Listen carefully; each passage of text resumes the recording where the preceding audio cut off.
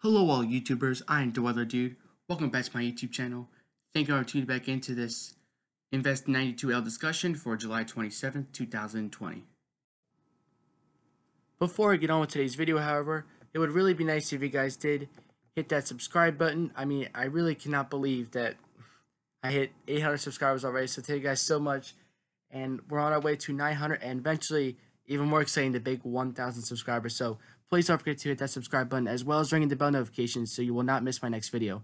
Also, please do watch the whole video because this does help my channel grow significantly. So please do watch the whole video and liking and sharing this video as well. Thank you. Now let's get on with today's video.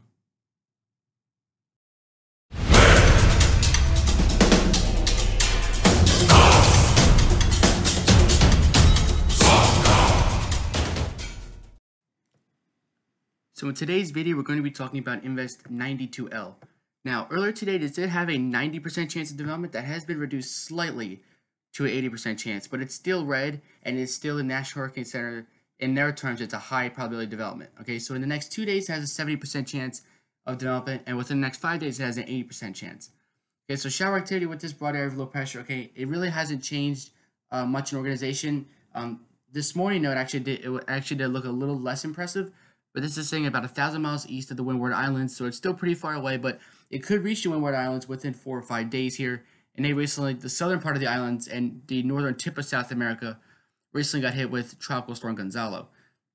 Alright, but environmental conditions will be more favorable for development over the next few days, and a tropical depression or storm could form during that time frame, 3 to 5 days. This is a gradually developing system. This isn't like a rapidly developing system. We'll have to see because conditions are going to be more somewhat conducive, not like extremely conducive. This storm will be moving in a west-northwest direction, about 15 to 20 miles an hour, and the Leeward Islands could see some heavy rain by late Wednesday. Okay, and that's the thing with these tropical systems. Regardless of development, there will be heavy rain. All right, so whether it's a tropical storm, a hurricane, or not even just an invest, this will be producing heavy rain as long as it tracks towards the Windward Islands. They will get some heavy rain over the next few days. Interest in the lesser Antilles should definitely continue to monitor the progress of the system, as you guys hopefully have been doing over the past couple days. So looking at Invest 92L and the current storm information map here, you can see that I think the winds actually did go up a little bit. I remember before it was 20 miles an hour, now it's up to 30 miles an hour. Wind gusts are up to 40 miles per hour here, but obviously the sustained winds need to be 40, not the gusts, for it to be a tropical storm. Also, it does need to be a certain level of organization. Minimum central pressure is 1,009, so that's still definitely on the higher side here. Radius of circulation, okay, it's a pretty big storm. Right, it's 180 nautical miles, so it's a larger system because it hasn't really fully developed yet. Sometimes the storms actually do get smaller when they first develop into a tropical storm. Sometimes, I'm not saying all the time. Radius to maximum window is 150 nautical miles, so it's got a large. Even though the winds are 30 miles an hour, gusts to 40, there's a large swath of that of where the winds are gusting to 40 miles an hour. So this has a pretty big wingspan here, or wind span, I should say. Looking at the satellite imagery, you can see that there's really no said low center yet. Okay, it's just a very broad area of mid-level spin. All right, and we have a lot of convection blossoming right over that area of spin, which means it hasn't really organized, because usually in a tropical cyclone you have your area of spin here, maybe your low, then you got all your rain activity to the northeast and maybe just to the east of it. Okay. Sometimes with the subtropical systems, you have a low here, and then you got all your rain all the way to the right. But that's not the case with this. The rain is sitting right on top of where the low center, or I should say, on top of where the area of spin is, because there's no low center yet. But you can see there is a decent amount of convection. I think we're starting to see some reblossoming of convection due to the heating of the day on the western side of the storm. All right, but as of the National Hurricane Center, as of their 2 o'clock update, they say that this is sitting at about 47 degrees west and about, I would call that about 13 degrees or so north. So those are kind of like your coordinates. I'll be able to give you exact coordinates in just a second here. All right. So looking at the sea surface temperature anomalies, as you can see, based on the coordinates I described you, looks like right about there is where the storm is, and it looks like we're in some slightly above average ocean water. As you can see from where it was before, it was kind of back and forth between cooler and warmer. I think now we're starting to head into an environment where the waters are like you have a widespread area of yellow and orange, which means the water is definitely warmer than average. And when and if it does reach the East Coast, which is definitely a possibility, all right, the waters are even more above average. But that doesn't mean the waters on the East Coast are warmer. It just means that they're farther above average than, say, out in the Caribbean. So looking at the actual water temperatures, you can see pretty soon it's going to start entering. Right now it's thinking about waters of 27, 28-ish, maybe closer to 28. It will soon enter water temperatures of 29. All right, maybe even closer to 30 in some spots, but I think that's pushing it a little bit. Water temperatures will be about 29 Celsius, which is definitely more towards the upper 80s. All right, mid to upper 80s here, so some very warm water. And surprisingly, up there, well up north in Canada there, near like the Hudson Bay, we got water temperatures, right about freezing. So even in July, it's still pretty cold up there. But anyway, you can see that whether this takes a southerly track into the Caribbean or more of a track towards the southeast coast, I think either way, or even if it turns and goes out to sea like this, okay, there's a wide span of 80-degree plus water. So water temperatures for this storm shouldn't be too much of a problem beyond this point, because as you can see, there's a widespread area where it could possibly go into where the waters are 80 degrees plus. So I think water temperature should not be a problem. All right, so let's take a look at some model tracks here. This is one from Track the Tropics. And as you can see, here's where the low is now. As of the 12Z, they think it's sitting at about 45 west. A lot of the models do take it in more of a west-northwest track, right over some of the Caribbean islands, right towards the Bahamas. The two models here, the TABM and TABD, very similar models, do take this out to sea. I'm not making fun of any model for saying that, because that is definitely a possibility. It all depends, which I'll be showing you later, on the steering, the 500 millibar steering. Like I said, some models do take it more southerly into the Caribbean. Most models take it right over the northern Windward Islands, right just to the northeast of Puerto Rico, just skimming the big islands, but heading straight towards the Bahamas, maybe.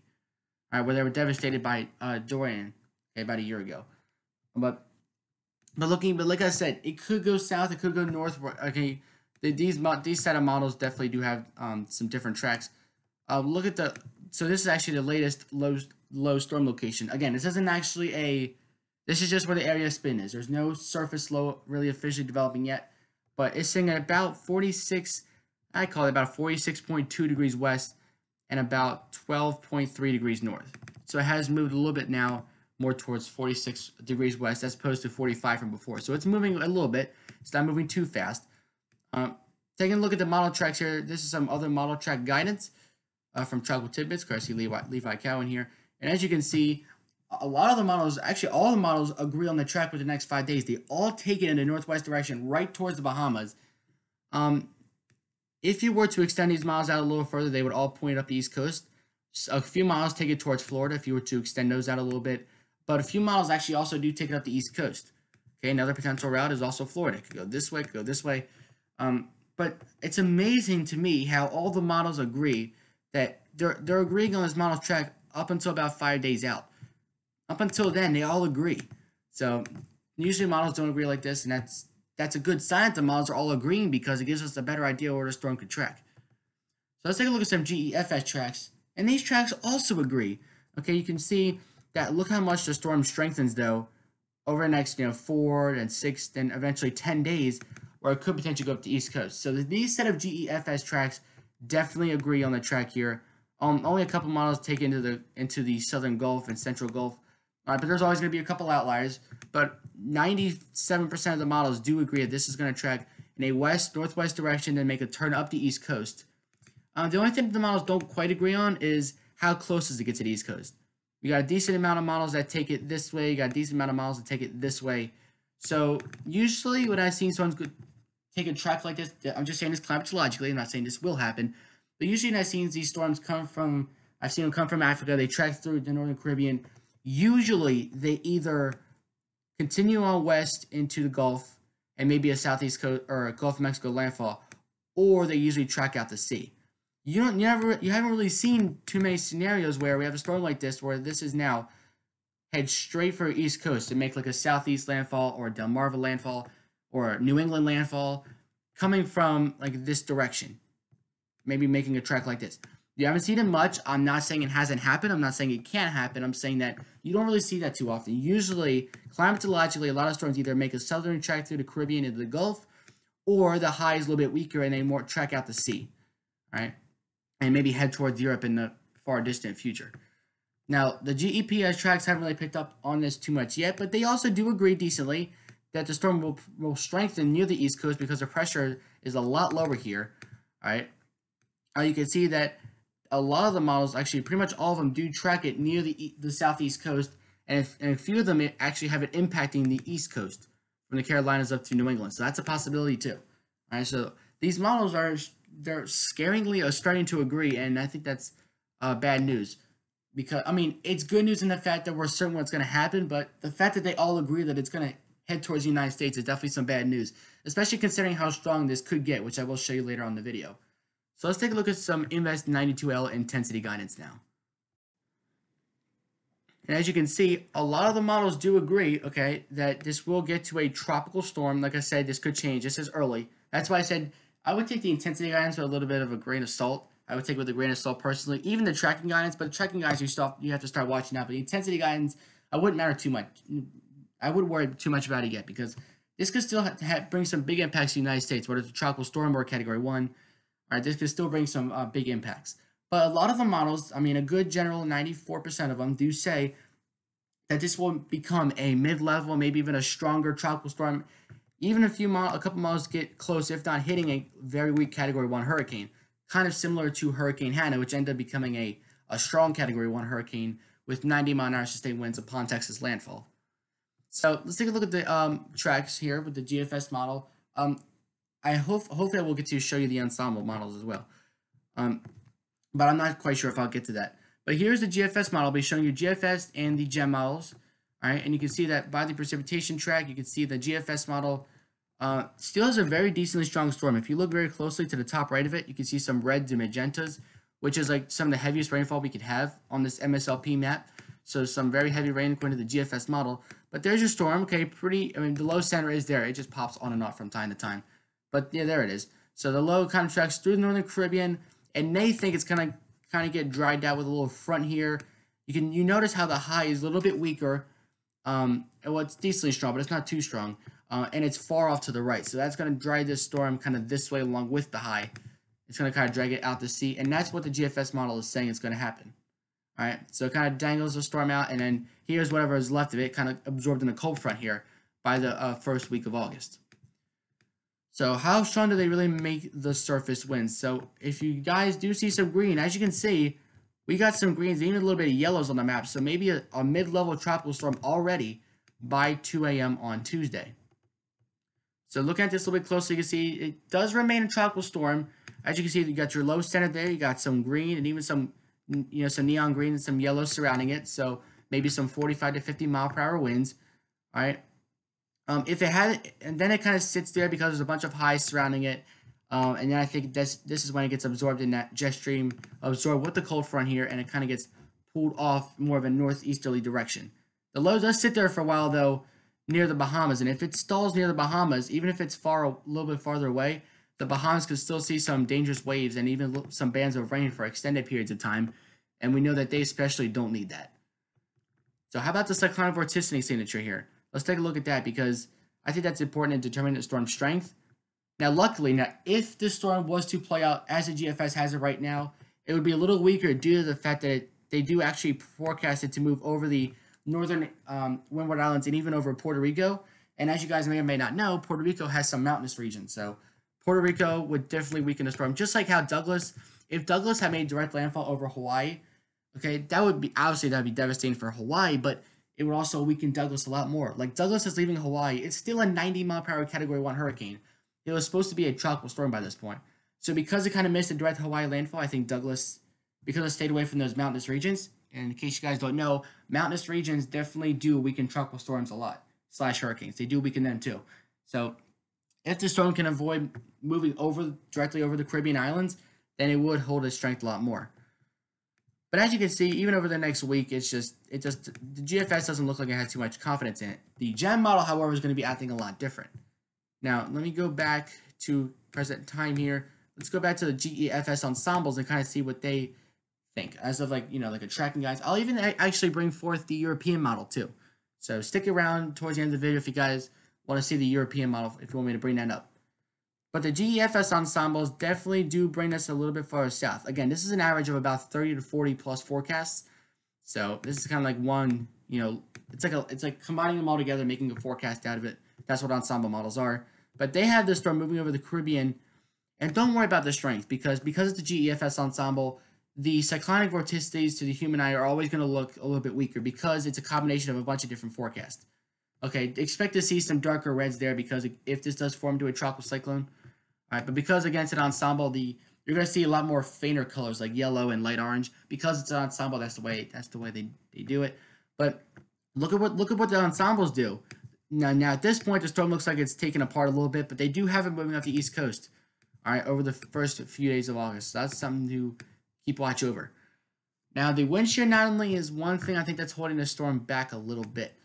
Because as you can see, this is the region where we'll be going in the next 5 days, and you can see that the wind shear is slightly to even possibly moderately above average by about 10 or 15 knots. All right, so that's the one thing that I think is going to be against the storm. The ocean water, we're doing fine, but according to the GFS model here, I definitely think that the wind shear could be a little bit above average, and that could be a problem for Invest 92L. All right, so just keep that in mind when you're tracking the system. When you look at the model tracks, for example, don't jump to a conclusion because of what one model thinks or what 10 models think, because that could certainly change in the near future. Now, let's take a look here at our ship's diagnostic message. I look at this with you guys a lot. Wind shear looks pretty steady, all right, kind of high right now, which is why I think it might not develop that much. It will have a window, though, where the wind shear will drop for about 6 to 15 knots. Then it goes back up closer to 30 knots over the next week. So it's going to have a little window to try to get its act together a little bit. And I think, frankly, that's what the GFS model actually did show. If you look at this, let me actually go all the way back. Notice how when GFS made this a tropical storm, right away they made it a strong tropical storm. And why do you think they did that? Because the wind shear had a brief window of where the wind shear was weakening. Then they have a weaker tropical storm because the wind shear starts going back up over time. And this is actually a GFS version of this. This is pretty much the only version that they use, but this is a somewhat varied from the GFS model. Not fully, though. All right, but you can see that the ocean water, like I said, not a problem. 27, it will go up over time, actually. 28, 29, all right, then dropping back to 28.9, but still staying well into the mid-80s, if not close to the upper 80s. Heat content, that is definitely not going to be a problem, at least over the next 5 days. It could drop a little bit over the next week as it heads closer to the East Coast, if it does. I'm saying it head closer to the East Coast. I'm not saying it's going to head, landfall. I'm just saying it's heading towards the East Coast. But heat content is definitely high right now. And the storm, that's another thing too. This storm is moving pretty fast. All right. It may not look like it on the models, but the storm is actually moving at about 23 miles an hour plus right now, closer to 25 miles an hour. And that's very fast for a hurricane. That's like, that's kind of like I-95 kind of speed here. For us, I mean, I'm not saying it's moving at 65 miles an hour, but moving 25 miles an hour for a tropical storm is definitely fast. But look at this. Look how the speed slows over time. And if this is correct, this storm could be stationary by next week. So that would not be good. So we're going to take a look at the GEM model and then briefly at the European and then maybe some model tracks here. So looking at the GEM model, notice what they do. And this is interesting. They bring the storm over the Bahamas with a decent 1,000 to 1,005 millibars of pressure, one of your not bad tropical cyclones. All right. Then, once it moves up the East Coast, this is where things get interesting. 996 millibars of pressure off the coast of Florida, just off the coast of Florida, all right, here, by 180 hours out. This is by August 4th. Here's August 5th in the morning. Almost looks like Faye a little bit, Tropical Storm Faye. This is sitting right around the Delmarva, just off the coast of Virginia Beach in North Carolina here, just off the coast of Hatteras, by Wednesday morning at August 5th. Now, this is something to, again, take with a grain of salt because we're not quite sure yet, but this is pretty scary what the GEM model is doing with this. It moves right up the northeast coast into New England.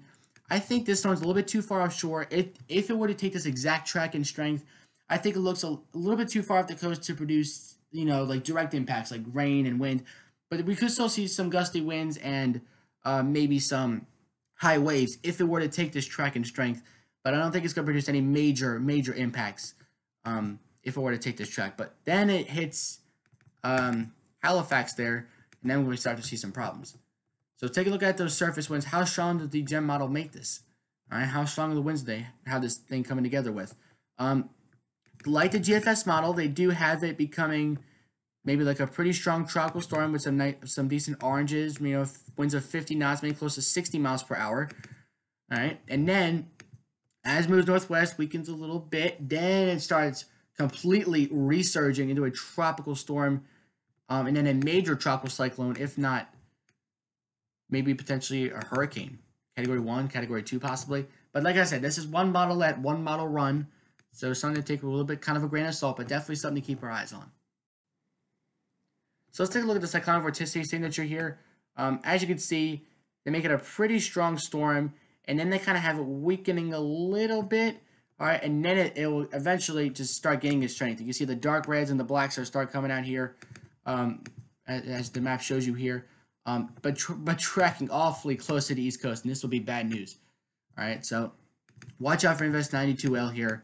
Looking at the wind shear anomalies, though, what's kind of weird is that the GEM model still predicts well above average wind shear, but yet they do make this a strong system. So could this be I mean, this is a pretty rare setup, but we have seen subtropical cyclones with like 100-mile-an-hour winds. Even though, kind of like the way Sandy was. When Sandy made landfall, even though it was a Category 1 hurricane with estimated winds of about 80 to 90 miles an hour, it was technically considered a post-tropical cyclone, okay? It was an extratropical cyclone. Even though it had winds of 90 miles an hour, it was starting to lose a little bit of its organization. But it was still considered a Category 1 hurricane, even though it was an extratropical cyclone with 90-mile-an-hour winds. This could be the same way. If there's too much shear, all right, this storm could get up, if it gets up to Category 1, 2 strength, and it could become an extratropical cyclone with 100-mile-an-hour winds. It would be considered a Category 2 hurricane, but it would also be extratropical. So that's something that could possibly occur as well. Now, they're getting a little confident here. The NCEP and the GEM model are saying that we could have a upwards of 100% chance of development here with 92L. So they're getting pretty gutsy. Same exact thing here with just the NCEP with the ensembles here. 100% chance of development according to them. And really, no matter how, unless it's like a tropical depression, I would never really name a tropical cyclone 100% chance of development because you can never guarantee it. 90, 95% sure, but never really quite make it 100% because there is also that slight chance that it may not develop. But if it's a tropical depression, then it's 100% chance of development because then it's already a depression, so it's already developed. So looking at the ensembles here, they all take it. The NCP ensembles all agree. Taking it up the East Coast, except for one model takes it to the Gulf. But there's always going to be that one outlier. But that's something to watch as well. Now, before I go, definitely want to take a look at the European model real quick.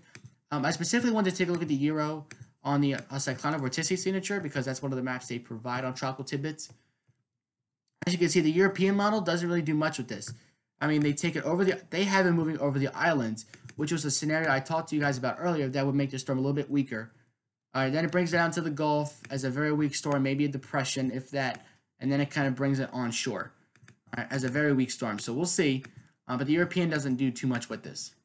So thank you guys for watching today's video. Okay, different models are saying different things. Definitely something we're going to watch over the next few days and over the next week. So thank you guys for watching. Don't forget to like and subscribe. I am the Weather Dude, signing off. Till next time, catch you guys next video.